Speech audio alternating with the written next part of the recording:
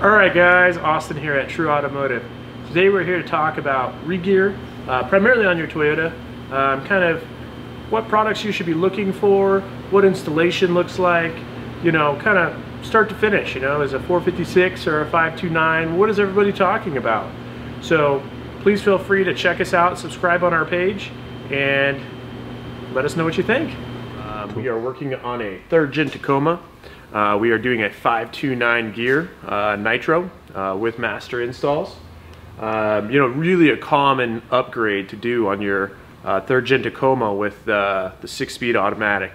Kind of once you put some tires on there, larger tire, that transmission really gets out of its efficiency zone. 6 gear no longer is very usable. With the 529 swap, the truck really livens up, gets to start using that 6 gear again, and fuel economy and a little bit more power as well. Kind of a win-win. Alright guys, we're kind of back on this Tacoma here talking about our Regear.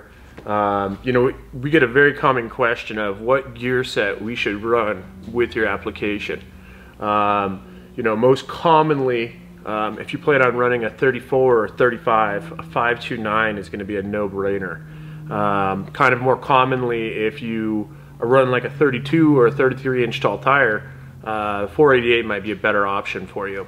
Another thing to consider when looking at selecting the correct gear is how much weight that you're going to be hauling around. Like, let's say you have you know, a lot of stuff in the bed, possible small trailer, something like that. That's probably when you want to go with a deeper gear. So probably like a 529, even if you're on a 33 inch tall tire. Kind of giving you that low end power to help you offset for weight as well. So you can kind of see here right now we've got the 3rd member completely out of the truck. Pull the 3rd member out, rebuild it on the bench, and essentially pull the front out as well and do the same thing one at a time. Alright guys, kind of still back on this Tacoma talking about a Regear. Kind of wanted to bring up a really good point. First and foremost is break-in and how crucial the break-in of a new gear set is. Anytime that we do a gear swap, we do the first initial 2 or 3 heat cycles, which entails us going to drive it for about 5 minutes, letting it cool down for about an hour, and then driving it about 10 minutes and letting it cool down for an hour again. And basically kind of working up to about 20 minutes of total drive time. After that, the customer picks up. They will be driving no further than 50 miles at a time. Trying to avoid holding a particular speed. So say you don't want to hold 70 miles an hour consistent, no cruise control. After that 500 mile mark has been hit, we go ahead and do a fluid change. Something that's commonly overlooked is the fact that the front differential is not spinning unless you're in 4 high.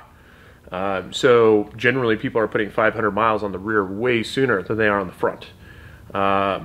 So a good way to break in the front would be to be driving it down a dirt road and kind of doing that same heat cycle with, you know, trying to avoid high speeds, hard acceleration, that type of thing. It's also not not the best idea to be using your 4 high on dry ground.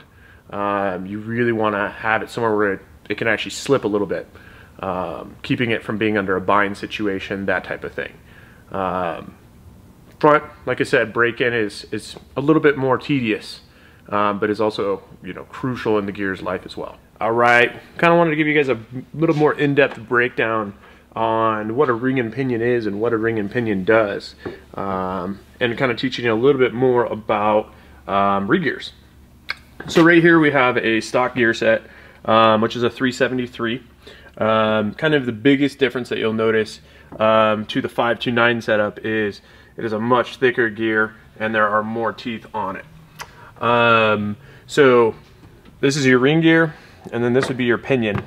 Your pinion is mounted right here, and this is essentially the input from the drive shaft, which is connected to the transmission, engine, so forth. That power then comes down here and will apply to the ring gear and then be outputted to your axle shafts, which in turn gets into your tire. So we did a simple paint mark. We've got a paint mark right here, and we have a paint mark on our pinion as well. And basically, for every 5.29 rotations of this pinion, it is going to turn your ring gear one full rotation around. Essentially, your factory is going to be a 373. So it allows the engine to turn much easier, or turn the tires a lot easier. Essentially making this ring gear spin faster, making your drive shafts spin faster. This helps with fuel economy, low end power, basically allows the vehicle to move itself a lot easier.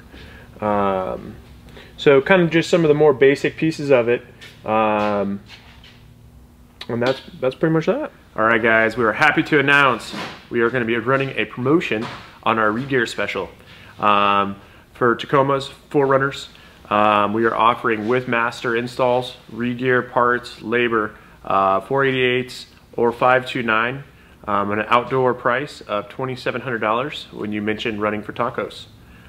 Give us a shot if you guys have any questions or concerns. Look forward to working with you. All right, Austin again here at True Automotive. I just wanted to thank you for watching our video. Please feel free to subscribe. We'll be coming out with additional monthly videos, not only just talking about Regears, but tons of fun stuff for your Toyota and you know, that outdoor lifestyle. Please feel free to give me any comments, and hope to see you soon.